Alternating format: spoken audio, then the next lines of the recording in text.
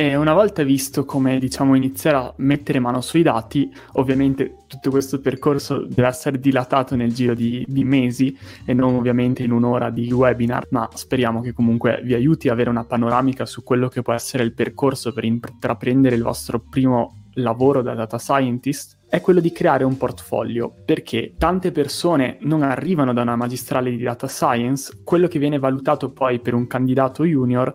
molto spesso è che progetti ha fatto. Infatti, anche se voi magari non avete visto alcuni argomenti all'università, come magari un corso specifico di machine learning, ma avete studiato queste cose per i fatti vostri, potete fare un progetto dove fate vedere che applicate una determinata conoscenza, e a quel punto le aziende saranno ben contente di vedere, oltre al fatto che avete dei progetti pratici, anche che avete avuto, diciamo, la capacità di studiare qualcosa da soli, senza, diciamo, passare per l'ambito universitario. E questa cosa in realtà è anche importante proprio perché dimostra la vostra intraprendenza. L'ho già spiegato cos'è un portfolio. Praticamente riassumendo, è una pagina che contiene i vostri progetti, e adesso vedremo proprio in che modo questi progetti sono contenuti, in che modo possono essere contenuti all'interno di una pagina web senza per forza essere dei programmatori che creano un sito da zero. Prima di farvi vedere quello che potrebbe essere un mio esempio di portfolio, con, diciamo, degli esempi pratici, vi presento GitHub, che è la piattaforma su cui il 99,9% dei data scientist o anche dei programmatori pubblicano il loro codice. È una sorta di social network dove tutti possono collaborare e scrivere quelle che vengono chiamate repository, in linguaggio, diciamo, informatico, che non sono altro delle cartelle con all'interno del codice, che può essere o privato. Per esempio, un'azienda, se deve sviluppare un algoritmo da vendere a un cliente, lo creerà e lo terrà in privato tra i membri interni dell'azienda. Nel nostro caso sarà un portfolio pubblico, quindi tutti i progetti che noi faremo in università, che faremo per divertimento, un notebook che ci è venuto particolarmente bene e vogliamo far vedere cosa abbiamo fatto a un eventuale recruiter,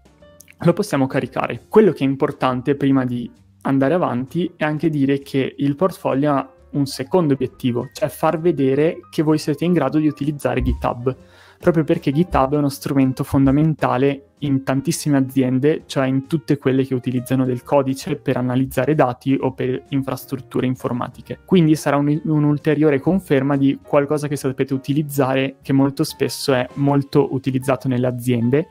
e vi pone in un'ottica, diciamo, superiore a molti altri candidati che magari arrivano da un percorso universitario e non hanno mai usato GitHub. Ovviamente per imparare meglio ci sono dei tutorial su YouTube, c'è tutto il materiale che potete trovare proprio per iniziare a usare questa piattaforma e caricare il vostro codice e poi scaricarlo, caricarlo di nuovo aggiornato. Potete veramente fare di tutto e sarete anche sicuri che questo codice non vada perso nel caso abbiate problemi col computer o, che ne so, cancellate qualche riga per sbaglio. Lì sarà tutto salvato con le varie versioni successive delle vostre modifiche.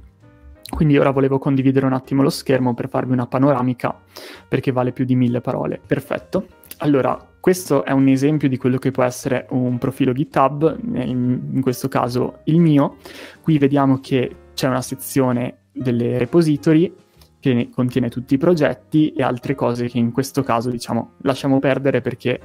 non ha senso approfondirle ora. E vediamo qui che ci sono diverse cartelle con diversi titoli che sono i titoli del vostro progetto. Per esempio, se vogliamo vedere una cartella vuota, questo è l'inizio della mia tesi e non ho ancora caricato praticamente nulla. Possiamo vedere anche poi una repository di un progetto che ho fatto ma che non ho, diciamo, ottimizzato al meglio, così partiamo da quello che non bisognerebbe fare. Quello che non bisognerebbe fare è creare una repository così, dove una persona che entra non capisce bene cosa vuole comunicarci questo progetto. Ecco, io ci tenevo a non farle tutte belle e carine proprio per farvi vedere quello che un recruiter magari non si aspetta di trovare, cioè qualcosa del genere che, diciamo, in questa sezione che dovrebbe un po' raccontare quello che avete fatto è un po' spoglio. Quindi adesso andrei indietro per farvi vedere invece quello che può essere un esempio di un progetto dove un recruiter entra e dice wow, come l'ha venduto bene. Ecco, in questo caso si capisce che leggendo poche righe, che si tratta di una challenge di riconoscimento vocale, dove l'obiettivo è classificare queste 8 parole da dei file vocali. In questo caso noi abbiamo usato dei modelli, mi sembra che poi il migliore fosse una rete neurale che distingueva, dato il file audio, queste 8 parole. E qui abbiamo anche fatto, diciamo, una breve introduzione spiegando quello che viene fatto a livello proprio, diciamo, biologico nell'essere umano e quello che abbiamo cercato di simulare poi effettivamente con un modello, anche magari aggiungendoci qualcosa di più tecnico, cioè spiegando in che modo poi i dati sono stati messi in una matrice della dimensione, in questo caso 128x32. Insomma,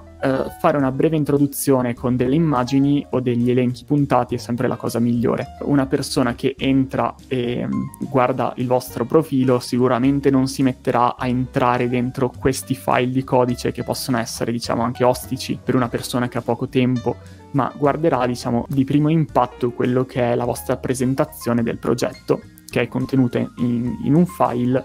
diciamo, di illustrazione che poi potete modificare. Voi mettete qua davanti un po' i 4 progetti, i 3 progetti che ci tenete vengano visti o che avete provato a fare in università o il vostro progetto di tesi, nel caso fosse legato alla data science, e sarete sicuri, una volta messo il vostro link di GitHub nel curriculum, prima di offrirvi un colloquio molto spesso si faranno un'idea di quelli che sono i progetti che avete fatto. E anche c'è da dire che molto spesso mi è capitato, adesso spengo lo schermo, mi è capitato a un colloquio magari che il recruiter proprio partisse da uno di questi progetti per iniziare a farmi delle domande e chiedermi qual era stato, diciamo, il modo di procedere per creare quello specifico progetto. E una cosa importante, prima di passare avanti, diciamo che è importante che nel profilo GitHub non ci siano quelli che vengono chiamati toy dataset, cioè dataset giocattolo, proprio perché si tratta di alcuni dataset che vengono presi da esempio dai tutorial. Magari quando farete i corsi inizierete a notare dopo 1 o 2 corsi che i dataset di esempio sono sempre gli stessi.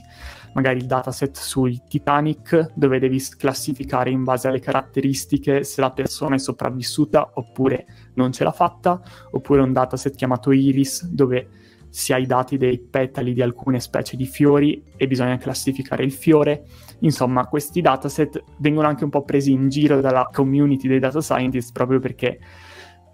diciamo sono molto distanti da quelli che sono i dati nel mondo reale, che molto spesso sono più complessi. E io non dico che bisogni scegliere dei dataset molto complessi, ma avere un attimo di inventiva e non utilizzare nei propri progetti magari lo stesso identico dataset che viene dato nei tutorial, proprio perché utilizzare un dataset giocattolo farà vedere che voi non vi siete impegnati così tanto a cercare qualcosa di più, diciamo, sfidante per mettere in mostra le vostre abilità.